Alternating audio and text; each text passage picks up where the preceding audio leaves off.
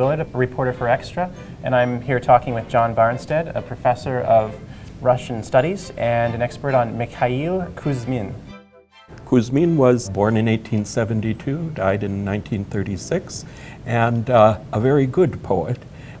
Was a student of Rimsky-Korsakov, a composer, a dramatist, a novelist, wrote 70 short stories, admired by such stellar Russian people as Boris Pasternak and Anna Akhmatova, Osip Mandelstam, Marina Tsvetaeva, the biggies of the 20th century, all thought he was great. He was attracted mostly to bisexual men, we think, and that, of course, caused him heartaches of various sorts when they became involved with women.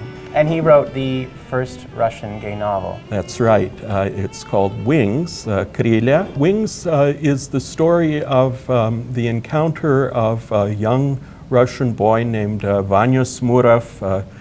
He is a typical Russian adolescent in various ways, and he becomes involved with an Englishman named Stroop. It was special in a variety of ways, wasn't it? Well, first of all, to be devoting an entire novel to the story of a young Russian boy coming out. There had been random mentions of homosexuality in Russian literature. There's a brief episode in Anna Karenina, for example, but this was the first book-length treatment of the subject, and it became possible because between 1905 and about 1914 is when the censorship was lifted. So was he kind of at the forefront of gay literature for a period? Very much so, and certainly in Russia, but in the broader European context too. If you think of E.M. Forster's Maurice, for example, that was written in 1913 and wasn't published until after Forster's death in 1970. And so Kuzmin was being absolutely open and honest during the course of his entire lifetime under very often difficult circumstances. But what about gay rights in general? Would you say that he was in any danger publishing? From time to time, certainly. There's an account in his diary, for example, of a gay bashing incident.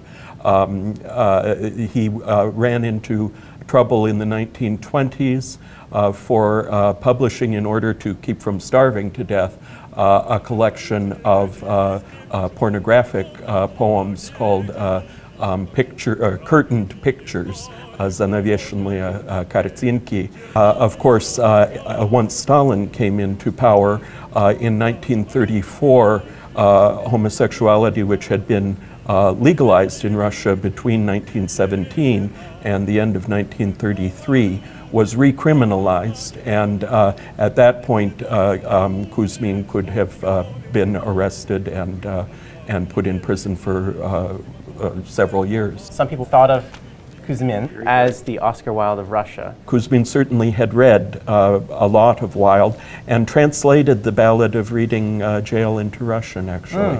And but I do think that Kuzmin was on a different level as a poet than Oscar Wilde was. And he would have thought that himself. I think so too. Yes, I think he knew his value. Okay. I wish I could remember now the date. It was in the late 1920s, I think. Possibly, yeah. Kuzmin gave a reading, and the gay population of Leningrad came out for the reading. And at the end of it, they were throwing flowers at Kuzmin on stage, and later on it was called the last public demonstration of the Petersburg pederasts, as they were called in those days. It's important not to let the history be lost again. And what happened in 1934 shows that the gains of a social advancement and so forth can literally be wiped out with the stroke of a pen. And so it's important, I think, for everyone to know the history of all of this and to be vigilant. You know. For the last 8 or so years, they've been legislating against homosexual propaganda in Russia. I wonder, and Moscow enacted a law prohibiting gay pride parade for 100 years in the city. Yeah. And I wonder how available his work is. Will it continue to be available? And what does it mean to people who are struggling there? It's very hard to put things back in the box once they're out. And with the internet, Russia hasn't been as successful as China, for example, in creating a wall around itself. And Kuzmin's work continues to be widely accessible via the internet.